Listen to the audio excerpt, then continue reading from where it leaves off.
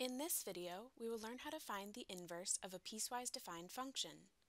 First, to find the inverse of a function defined by an equation, consider a one-to-one function f of x. In this case, we will choose f of x equals 7x minus 2. To find the inverse of this function, first let y equal f of x so that the entire equation is defined in terms of x and y only. This gives us y equals 7x minus 2. Next, interchange x and y.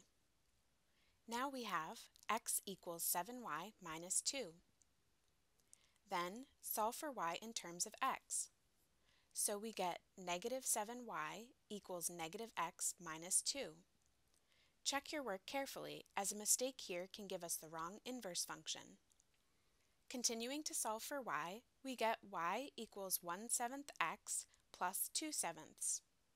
Finally, let y equal f inverse of x.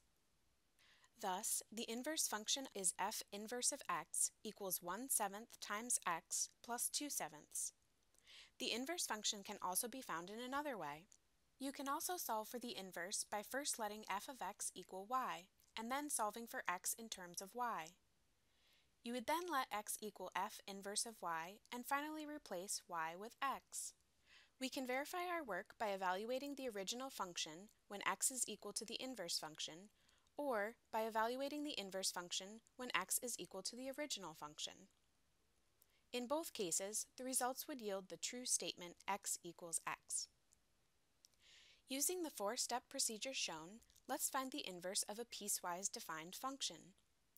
The piecewise defined function p of x is defined as the absolute value of x when x is less than or equal to 0, and as the cubed root of x when x is greater than 0.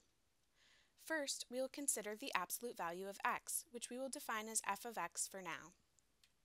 Following the table outline, begin by letting y equal f of x, which gives us y equals the absolute value of x.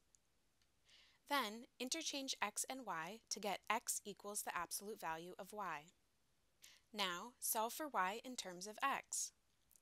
Note that solving for y yields two answers, y equals x and y equals negative x. Because this function is defined only for values less than or equal to 0 in p of x, the only correct solution is y equals negative x. Finally, let y equal f inverse of x. Thus, the inverse function of f of x is f inverse of x equals negative x.